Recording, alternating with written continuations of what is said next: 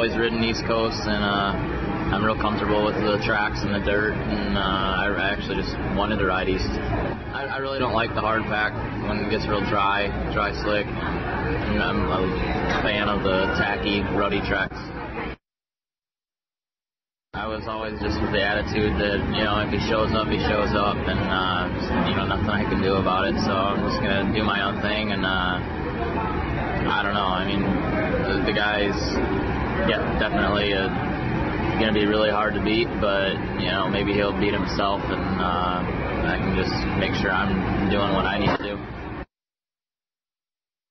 I actually was almost going to do a Kawasaki deal. I was going to ride the new 250F, but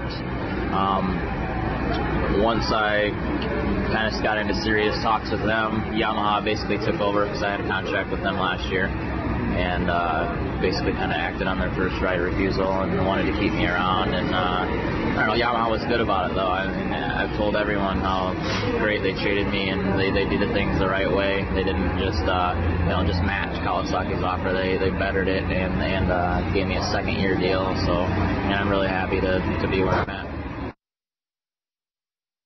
Yeah, it had been a while since that had happened, so it was real nice to be wanted and know I was going to have a job. It's no big secret. I don't know. I have a decent routine that I go through. I start 2 feet down, start second gear, of course, on the 250F, and I don't know. It's all in timing. I don't know. I just kind of get in the zone and concentrate really hard when when it's time for the gate to drop, and if you can get that first little jump, you get an elbow on the guys next to you, and then you're gone. I guess I could say I've been a little cocky about it before, because when we did our parade lap a couple of times, I've pointed to Jay with the AMA. I told him to watch for my front wheel. So I told him I was going to get the whole shot, and I did. But I don't know. I think it's something that is fun for me. It's another little extra challenge in there. It's reflexes and technique, both. I mean, I got quite a few whole shots when I was in the KTM days, too. I remember bringing some home. And, I don't know. I've just, like I said, got a good thing working, and I'm going to stick with it.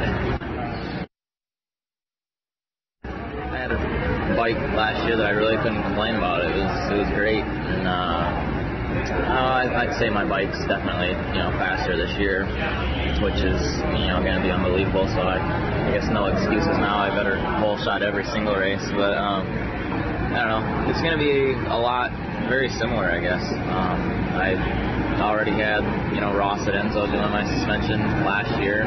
They're actually last 2 years, and the team uses him, so I'm real comfortable already, and I don't know, the bike's really good. Can't complain at all. I like it. I like having some people that are in charge and can make sure stuff gets done. Where the last couple of years I was doing it on my own, or giving my mechanic direct orders and basically having to be the chief and the Indian all at once. And I really like having the team atmosphere and a really strong program. The worst, being a privateer, being broke, and I mean, some of the best is you have a little extra freedom. I mean, you make your own schedule and your own plans, and you call the shots. But I don't know. I mean, even on a factory team, we get to do pretty much what we want. Make it happen, but I don't know. I can't really say there's a downfall to being on the factory team. I mean, it's what I wanted. It's what I need to really be like a title contender. Oh yeah.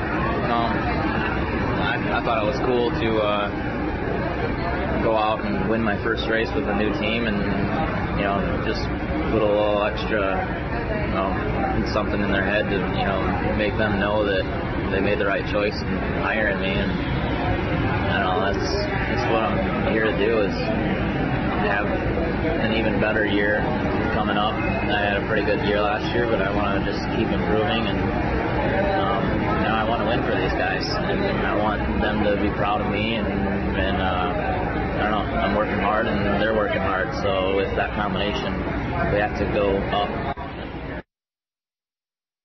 Not too mysterious. I'm a pretty normal guy, I think. I don't know.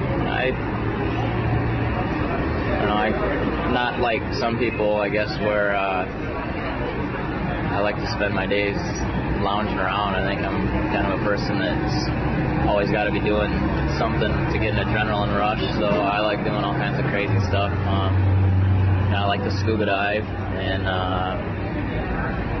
bungee jump and just all kinds of stuff. I fly airplanes too, so that's a few things that maybe no one would ever guess. Yeah, that's new too.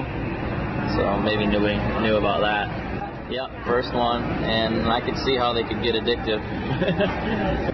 I can't get too out of control, but I wanted to get something that meant something, was special to me, and I'm a Christian, and I don't know, I don't want to just go get a bunch of stuff that doesn't mean anything, but I don't know, I like it. It turned out good. I'm happy with it.